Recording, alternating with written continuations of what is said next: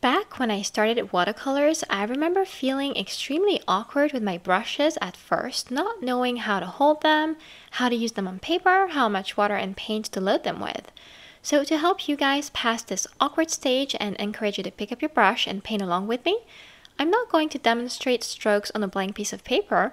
Instead, I'm going to show you exactly what I'm doing with my paintbrushes, why and how, and I'm going to do this with a demo for this beautiful watercolor sky that you can very well paint even if you're just getting started.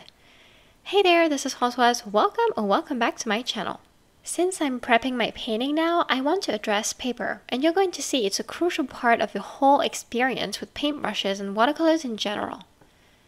Paper is going to impact your ability to use a paintbrush with confidence because with a medium like watercolors, paper can make or break a painting. There are different quantities and the lower ones make you feel like everything you're doing is wrong, even the way you make strokes, when sometimes it really is just the paper. That's dangerous in the sense it could get you doubting yourself and getting discouraged.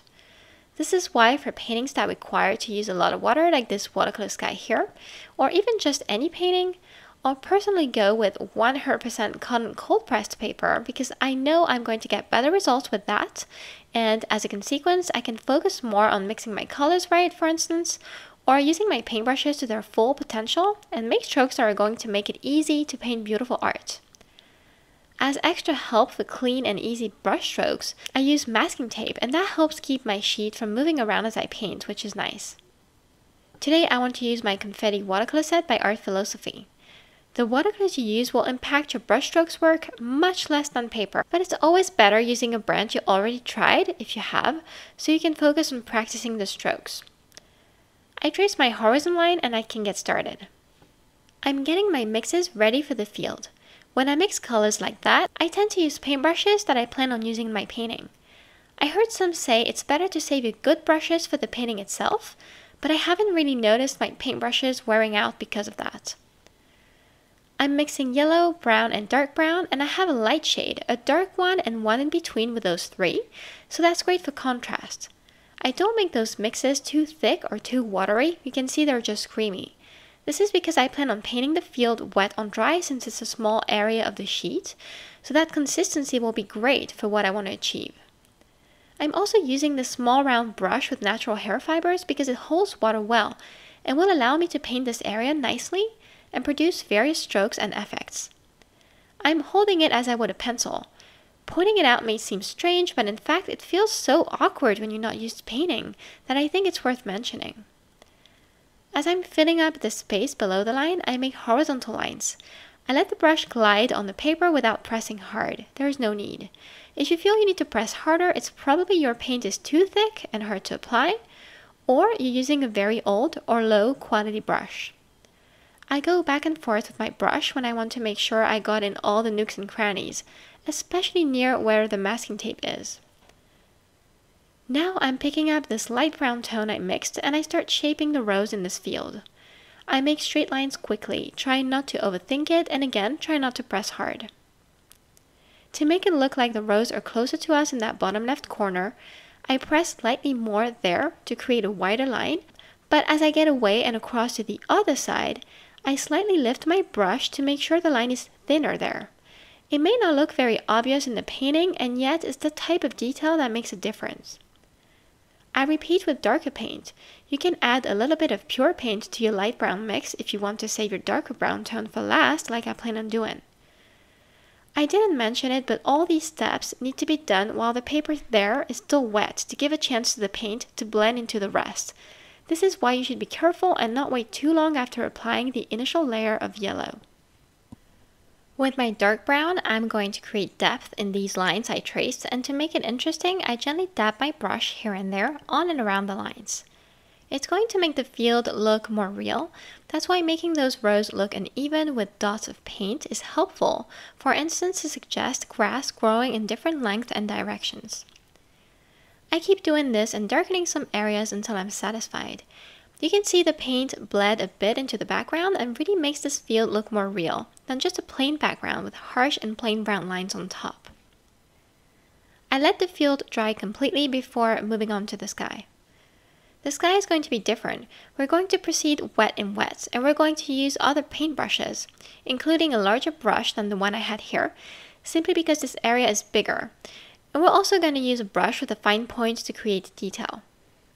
I mix up shades of orange, pinks, blue, and pink to create purple, blue, and blue and black to create some kind of an indigo shade. I made these creamy mixes again, but here I'll add a bit of water later using a wet brush because for wet and wet work like this, working with watery mixes helps the paper stay wet much longer, I found. First, I pre-wet the paper with a flat brush, not mandatory at all, it's just convenient for larger areas, but I'm really just using this one because I have it. Whatever the type of brush, make sure to go back and forth and get into all these small areas of the paper. If you have a hard time working with a wet and wet technique, controlling water, or just keeping things clean and neat, I'll link a helpful video up here.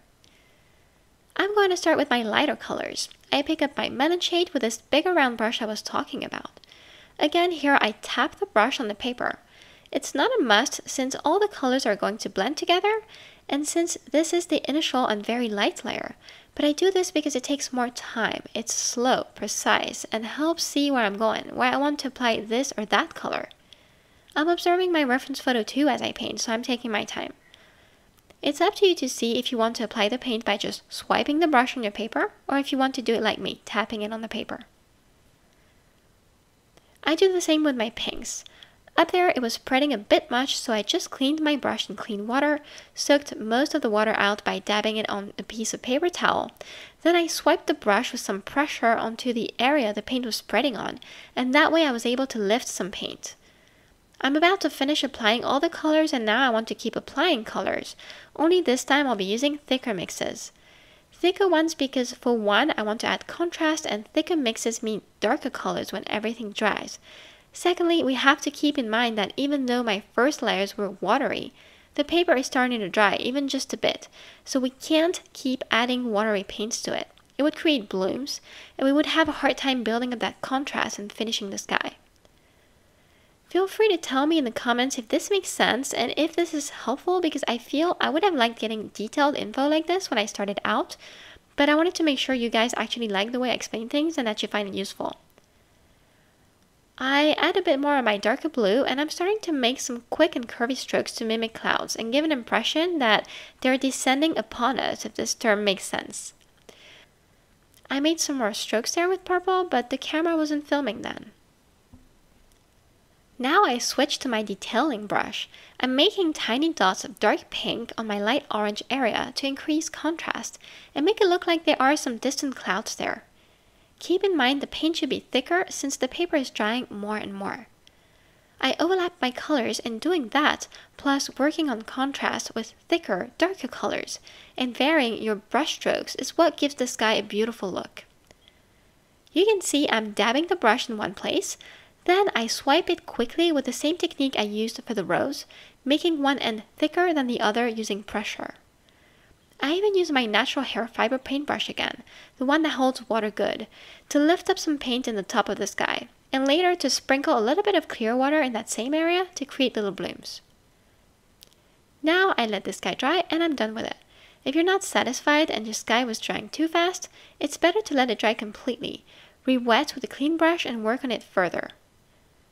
I'm mixing black to my dark blue mix, and I want something thick enough that it's easy to paint with, but still very opaque because I'm going to paint trees where the horizon is.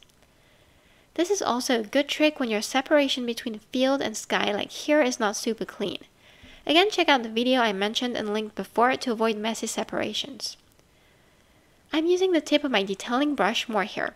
If you don't have a brush like this one, I really recommend it for this type of work. To add some interest to our field and emphasize contrast in the foreground, I'm going to splatter a little bit of my dark brown mix here, and we're done with this beautiful watercolor sky painting. I hope you enjoyed both the painting and video and tips for how you can use your paintbrushes. If you did, if it helped you understand how to get better, a like, a comment, or sharing this on social media would really help my channel out. Also, if you want to make sure and not miss any of my previous or upcoming tips, make sure to subscribe and turn on notifications. Thank you for watching this video, and see you in the next one.